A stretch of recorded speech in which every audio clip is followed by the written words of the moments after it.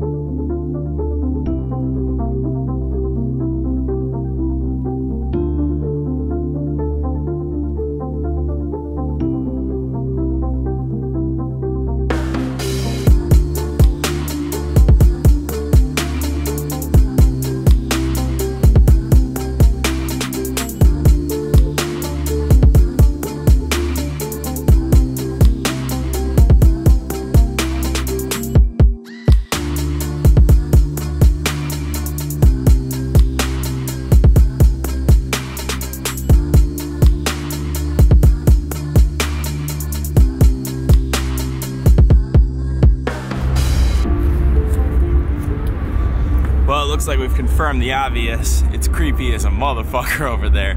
Sweet, it's getting dark.